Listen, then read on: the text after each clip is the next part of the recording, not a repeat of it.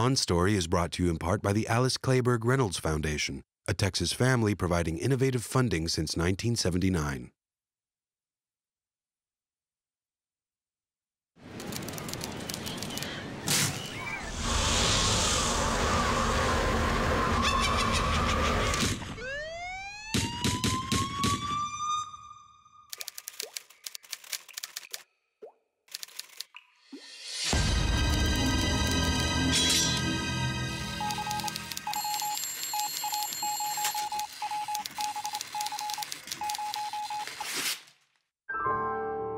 On Story, presented by Austin Film Festival, a look inside the creative process from today's leading writers and filmmakers. This week's On Story, the director behind Thank You for Smoking, Up in the Air, and Juno, Jason Reitman. Because I think at the end of the day, it's always instinct. It's always, you know, you don't know why you say anything until 10 years after. You go, oh, that's right. That's why I dated that person. And I feel like filmmaking is the same. It's only looking back that I go, okay, the heroes of my movies are the head lobbyist for big tobacco, a pregnant teenager, a guy who fires people for a living, a woman who's trying to break up a marriage. I mean, these are my heroes. In this episode, Jason Reitman traces his path from novice filmmaker to indie stalwart. I fell in love with movies from the get-go. From the second I saw a film, I was making little short films with my dad's video camera from moment one. And the real difference for me was that there was this moment when I was around 15 years old or 16 years old when it somehow hit me that if you were the son of a famous director, the presumption about you would be that you're an you're a spoiled brat, that you have no talent, that you most likely have an alcohol or drug problem. And honestly, that scared me out of the idea of becoming a filmmaker. And when I went to college, I went pre-med because I was just kind of running from it. I was so terrified of being compared with my father, no matter how much I love movies. And look, again, I was a Cineplex kid. You know, you'd drop me off at noon and I would just go to, you know, movie after movie after movie. The only difference with me is I was a rich kid, so I actually paid for all the movies I went to. But yeah, by the time I went to college, I went pre-med because I thought, you know, why try to become a filmmaker and either fail in a spotlight or succeed in my father's shadow? And he said, look, there's no more noble a profession in the world than being a doctor. And if you became a doctor, your mother and I would be over the moon. We'd be so proud of you. But I don't think there's enough magic in it for you. I think you need to find something with magic. You're a storyteller. You need to follow your heart and stop being so scared. And it was off of that conversation that I came back to LA. I conned my way into USC. I literally kind of walked the head of admissions to her car and talked her into letting me into the school. I literally said to her, "Help me come home," and she bought that. And I started making short films within a year. It was around that time when I really kind of fell in love with film festivals and film festival movies, and suddenly it kind of hit me. Oh, unlike every other art form, there's this truly democratic system. There's hundreds of film festivals, and for the price of an admission fee, you can submit your film. And if it's good, it'll play, and if it's bad, it won't get in. And I can really kind of gauge if I'm any good at this thing. And I started making short films, and the first one got in about 5 festivals, but got turned down by like a slew of them. And with each short film, I just got better and better. I think to be a filmmaker, you have to have the ego and the presumption that you are ready to make a film even when you're not ready. Because the truth is, I wasn't ready. It was around that time that I wrote Thank You for Smoking. I wrote it really young, but no one wanted to make it. And I spent 5 more years directing short films, making commercials, some horrible commercials, and becoming a better filmmaker. And thank God. I mean, if I had gotten the opportunity to direct Thank You for Smoking when I wrote it, it wouldn't have been as good a film. I had so much to learn. And then I saw Slacker. I was like, what is this? I had to watch it a second time just to figure out what the hell I was watching.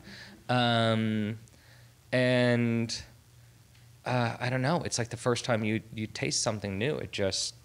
It it changed my DNA. You know, it changed what I thought a film could be. My ideas about structure changed. My ideas about tone changed. My ideas about your relationship with the audience. I think having grown up just watching studio films and being around studio films, I thought my only idea was, well, you just got to make the audience happy. That's it, right? I mean, that's the only goal. And then watching more thoughtful films, I started developing a different relationship with, okay, how do I want to feel as an audience member? How do I want the audience to feel?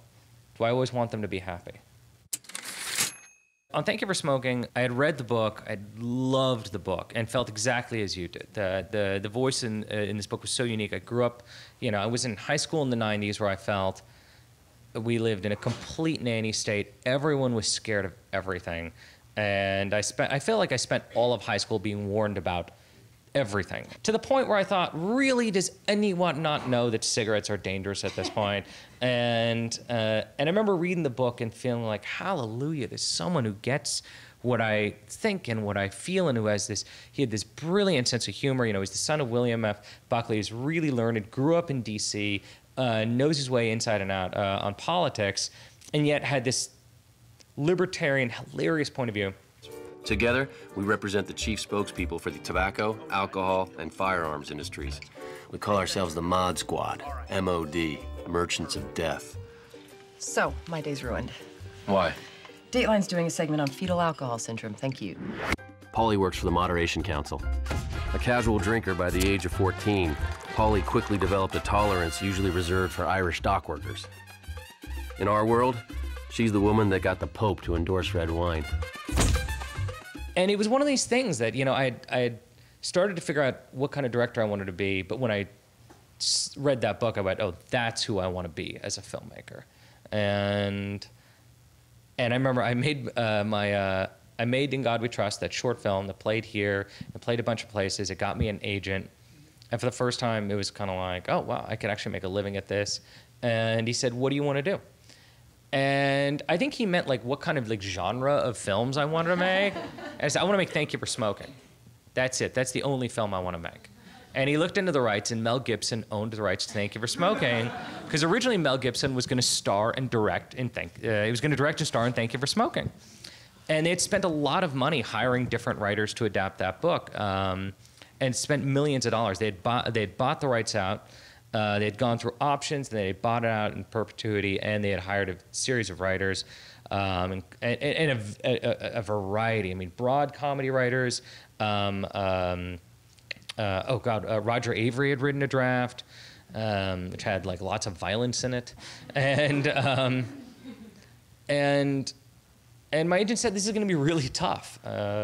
They've spent about as much money as you would spend on the budget of this film, just trying to write a script. And it's just buried in debt at this point. And I think this is a very common thing in Hollywood is, you know, you think about your favorite book and you're like, why hasn't it been made into a movie? And it's like, well, it's because it got buried in so much money, it just doesn't make any sense anymore. And I feel like often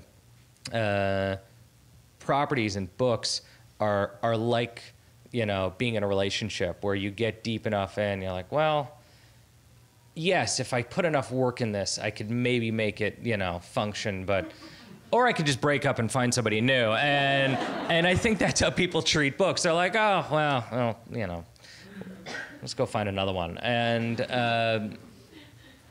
I begged them to let me write it, and I wrote like 30 pages on spec over a weekend. And I said, this is the tone of what I'm thinking, and they liked that. They hired me, and I wrote that script. And they dug the script, but they couldn't find anyone to make it. No financing at all. No studio, no mini major, no independent. And it was 4 years later, or 4.5 years later, that my agent got a call one day from a guy named David Sachs, who had co-created PayPal, and he and his partner sold PayPal to eBay for $1.5 billion. And they wanted to make movies. And these 5 partners each cut a check for $1 million, and that's how Thank You for Smoking got made. And those guys' names, one's name was Elon Musk. One's a guy named Peter Thiel, one of the creators of Facebook. David Sachs, who went on to create genealogy.com. I mean, it was all these Silicon Valley billionaires who made that movie. I really wanted to approach the idea of what is the moment that we grow up. And why do there teenage girls who grow up so fast and 30-year-old men who never grow up? And I found that really compelling, but we always felt we were making kind of a tiny film, and it just, for whatever reason, the year it came out and the way the music landed, it just kind of hit a nerve. I mean, that's what's miraculous about that film, is that was the first thing she ever wrote. And she just wrote a draft. I mean, she had already written a book, and she had her blog, and she was a great writer, but she had never tried writing a script. And she went and she bought the published script for Ghost World and went, okay, I get it. You put interior for interiors, you put ext for exteriors, and then you put some action, and I guess you put the character's name in the center and then the dialogue underneath. All right, I get this. And then she wrote a script and won an Oscar for it. And it was amazing, and she wrote it in the order. So the first scene in the script is the first scene she ever wrote, and the second scene in the script is the second scene she ever wrote. And what was amazing about that script wasn't this dialogue. I think when people think about that movie now, they think of this kind of like chirpy, twee dialogue, and that's their association with the film. What made it so unusual was her action choices, her character choices, the movement choices. They were brave. Here was a pregnant teenage girl who did not act like any pregnant teenage girl, who was very blasé about her pregnancy. You know, we expect in every movie, particularly up until that moment, if a young girl gets pregnant, we're about to go through this kind of melodrama and harrowing after-school special, and she seemed so annoyed by her pregnancy. What do you mean, don't I just have the thing, squeeze it on out and hand it over? Mark and Vanessa are willing to negotiate an open adoption. Well, wait, what does that mean? It means they'd send annual updates, photos, let Juno know how the baby is doing as he or she grows up. Whoa, no. I don't want photos or any kind of notification, you know? I mean, can't we just, like, kick this old school? You know, like, I stick the baby in a basket, send it your way, like Moses and the reeds. And there was something delightful about that, and everyone around her wanted to take it seriously. And she's like, oh, would you please stop taking this stomachache seriously? And then she introduces you to two characters, Mark Loring and Vanessa Loring, and you immediately go, oh, wow, this Mark Loring guy seems really cool. And Vanessa Loring is a total pill. And right at, you know, the end of the beginning of the third act, the end of the second act, you swap so hard and so fast when he makes this quasi move on Juno, and you fall in love with her. Yeah, have you ever been to a dance before? Dances are for nerds and squares. What are you? I don't know. Does it feel like there's something between us?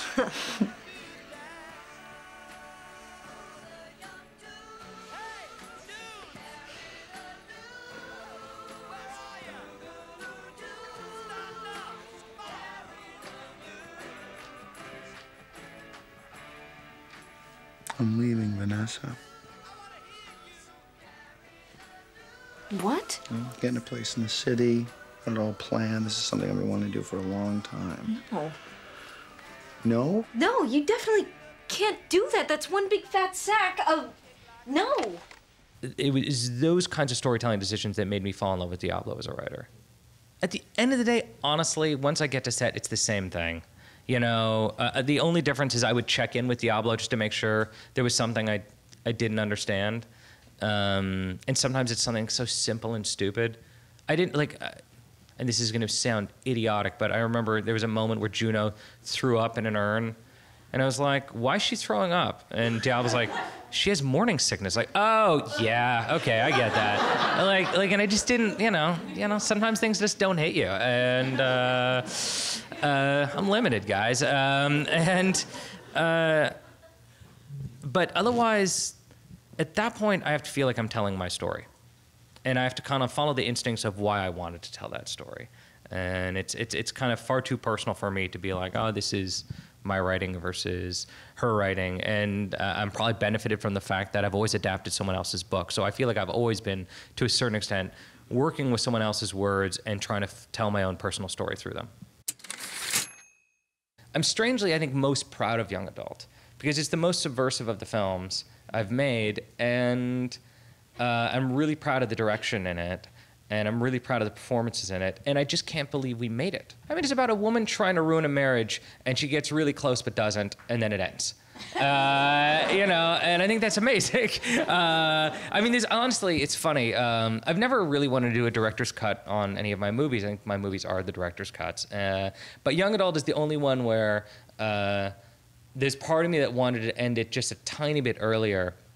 For those of you who've seen it, there's this scene. It's one of my favorite scenes in the movie. It's one of my favorite scenes I've ever directed, where Charlize's character sits down with Colette Wolfe, who plays the sister of Patton Oswalt's character. And Charlize has gotten to the point in the movie where any character normally does, where they've been acting some way through the whole film, something drastic happens, and it gives them the capacity to change.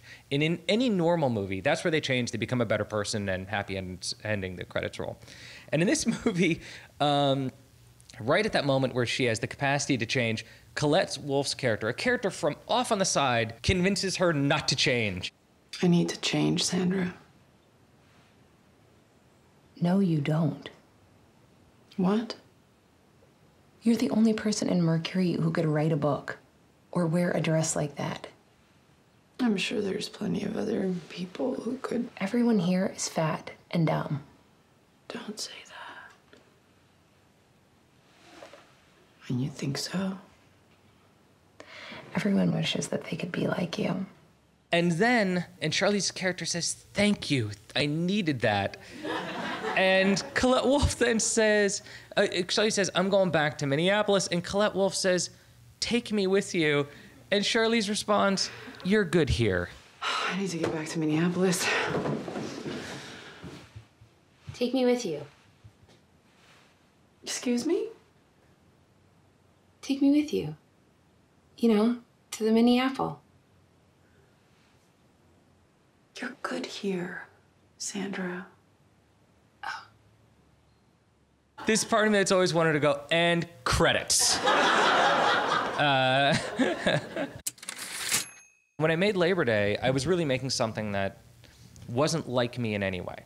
The shooting style wasn't like me, the music style wasn't like me, the tone, what it said, and it was flat out rejected by the audience, and it hurts at first, and then you have to stop and you think about, all right, okay, what happened here? Because I was like, all right, this is a pretty well-made movie. I can look at it and go, all right, you know, these performances are good. I think Eric, my DP, who I've known forever, you know, shot the shit out of it, and Rolf Kent, who tried new musical things, he did a really good job. So what's going on here? And I realized it's not of my voice. And of the previous 4 films, even though there are differences, at the end of the day, I can feel myself in them.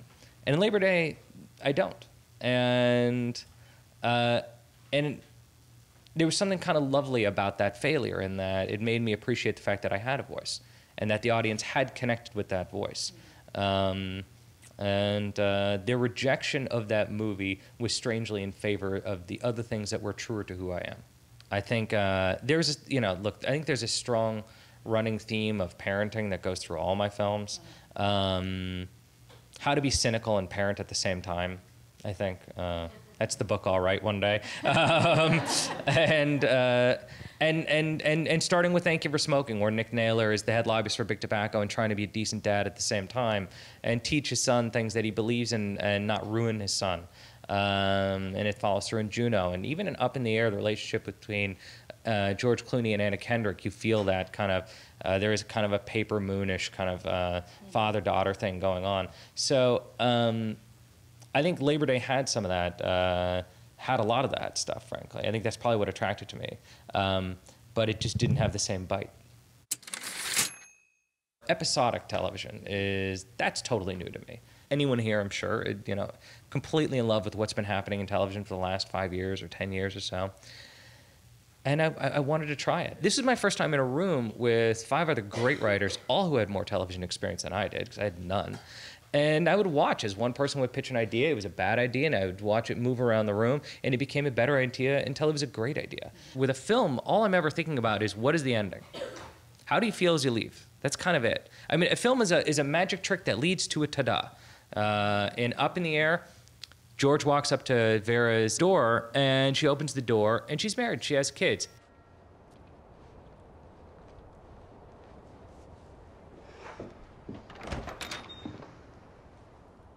So I was in the neighborhood.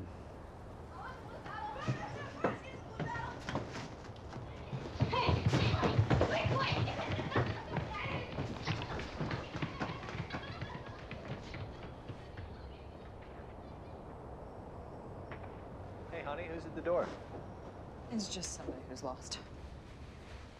Everything in that movie is to get you to that door. And television doesn't work that way. Television is, how do I get you to the next episode? How do I keep you going? And at the end of the season, how do I get you to the next season? And it was the first time I was working on this concept of, multiple arcs that were happening across episodes. And it's strangely, I think, why the ends of television shows never really work. The final episode of a television show is never a memorable episode. We don't talk about those. We talk about these moments along the way because it's not really how they end. It's how they keep us going. You're clearly on a trajectory of characters that are unlikable. You have to love them, and I do. And I don't think you can fake it. I think it's impossible to fake love, and I do love those characters, and I love them for who they are and what they want to be, and how they feel trapped in a world that kind of likes certain things and doesn't like certain things. I loved Nick Naylor from Thank You for Smoking for saying, really, are cigarettes haunting you at night? Are they tracking you down and trying to kill you? Don't we have some sense? Or don't we know how to parent? And I loved Juno's attitude towards her pregnancy, and I loved Ryan Bingham and his attitude on relationships, that we just go with this idea that, oh yes, in life we are supposed to find a partner and get married and be happy, and that's all there is to it. And Ryan Bingham says, well, maybe life is meant to be lived alone and always in flux, and there's all these ideas about building a home, and maybe there's something to that. And even if I don't agree, I love him for saying it. I love him for challenging people with that. And then I love him being challenged back when he does fall in love. And he arrives at the door and finds out, no, this is what it feels like to be truly alone. And I loved Charlize's character in Young Adult. And that's the hardest one to love. And I guess I love her the deepest and the most frightening way. I love her vanity. I recognize it. I love her desire to be loved by someone who doesn't love her. It's so scary. It's such a dark, dirty feeling. But most people know what that is. And it's not stuff that gets heroized on screen often. But as long as I'm keying into that, all her behavior becomes clothing. It's not who she really is. We understand, even if we don't understand why she's doing it, we can kind of fall in love with her. And I think that's it. I mean, I was surprised by the success of any of them because one thing, again, that I really loved about the concept of independent filmmaking was it didn't have to be a success. You can make a film cheap enough that financial success wasn't the goal. That if you said something interesting and if you created the film and said the thing you want to say, then you won. That was it. You succeeded.